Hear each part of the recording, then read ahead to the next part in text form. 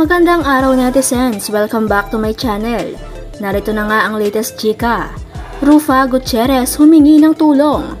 Tahanan ni Yilmaz nakaranas ng earthquake sa Turkey at taganapan sa birthday ni Eddie Gutierrez. Alamin.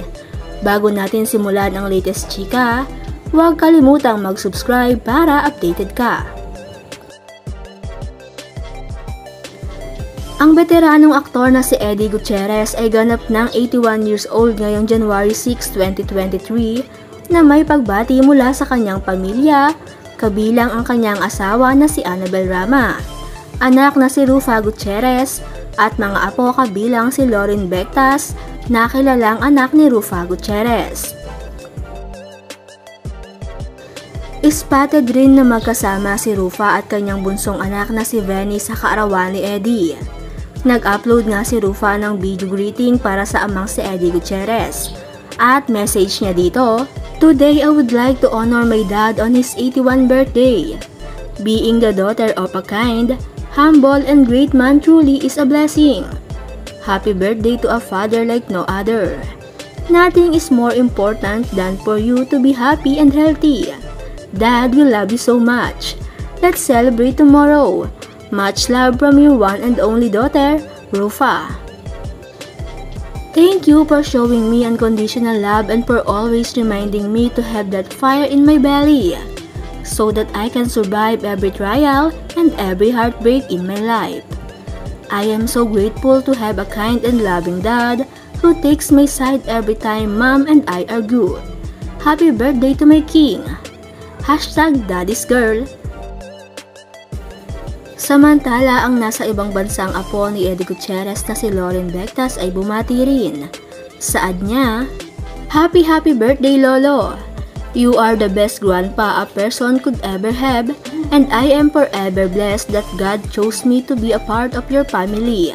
An icon then, an icon now. I love you!" Maliban sa family Gutierrez ay bumati rin ang ibang netizens at fans. Gayon na rin ang ilang local artists tulad nila Marjorie Barreto, Ana Roses, Vina Morales at iba pa. Saad nila, Happy birthday Tito Eddie! Netizen, simpleng handaan lang ang naganap pero saad ng bunsong anak nila Annabel at Eddie na si Ruffa Gutierrez, ang mahalaga raw ay magkakasama silang pamilya. Naaliw rin si Eddie nang batiin siya ni Ruffa at pinabata pa ng beauty queen ang edad ng ama. Happy birthday! Happy birthday! Happy birthday to you! Hi Dad! Happy 60th birthday! Oh, thank you, Ruffa, for lowering my age. Hi Dad! What's your wish for your birthday? My wish for my birthday is that the whole family will stay healthy, and I want also to thank God for the blessings He has given me. And I have my family, I have you, all my children are in show business, and I also have your mommy. Wow! Hi Mom! Mom's getting a massage. What a donya! Your mommy has been supporting me since we met Wow! many years ago.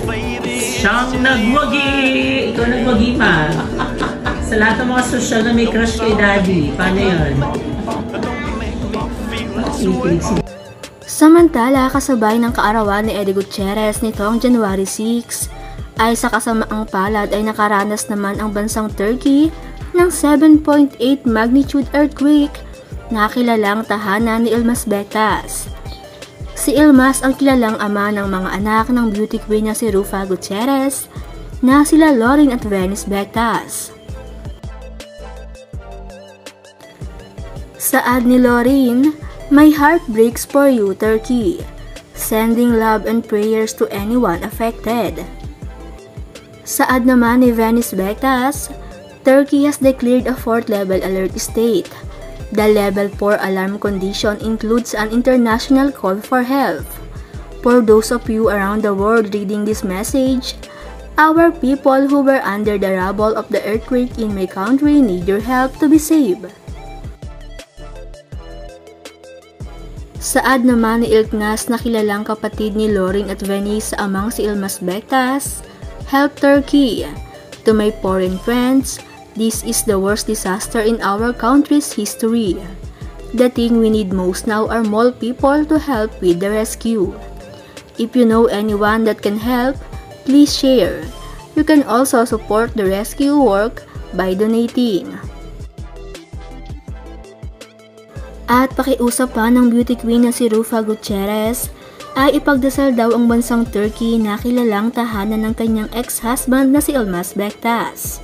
Dagdag pa niya, sending my thoughts and prayer to Turkey, Syria and everyone affected by the devastating earthquake today. Narito ang ilang update ukol sa 2023 Turkey-Syria earthquake. At least 24,075 people ang naapektuhan at least 5,021 people ang namatay. Ang mga nasirang building naman ay umabot ng 5,775.